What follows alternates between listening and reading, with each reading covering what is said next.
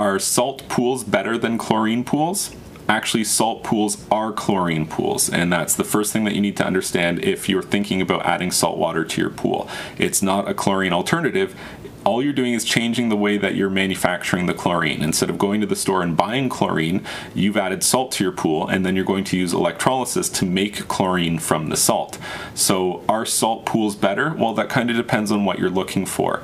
If going and buying chlorine and putting it in the trunk of your car and driving it home is the bane of your existence, then you're going to love a saltwater system.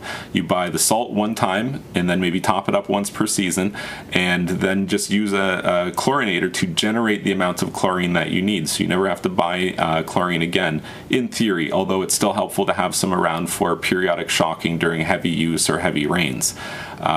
So a salt pool is better in that regard. It's easier to maintain in that you don't have to go and buy the chlorine, but you still have to test all the same variables.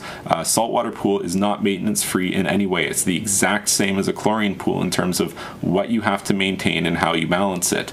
The only difference is that if you're used to one type of chlorine and then you switch to salt water, you might have a situation where your pH is going high all the time. If that was different than what you're used to, well, then you'll have to relearn your maintenance schedule for your pool, because saltwater systems are always going to be driving the pH high, being that the type of chlorine that salt water generates is a very high pH.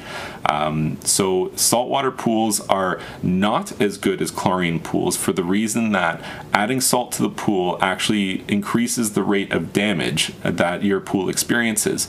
The form of damage comes from a result of an electromechanical process called galvanic corrosion, whereby dissimilar metals that are submersed into saltwater solution will have an electrical current that travels between them. That process results in the weaker of those two metals deteriorating at an advanced rate.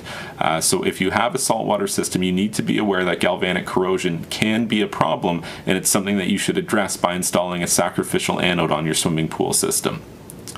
If you found this information helpful, please like this video and subscribe to my YouTube channel. Then check out my website, swimmingpoolsteve.com.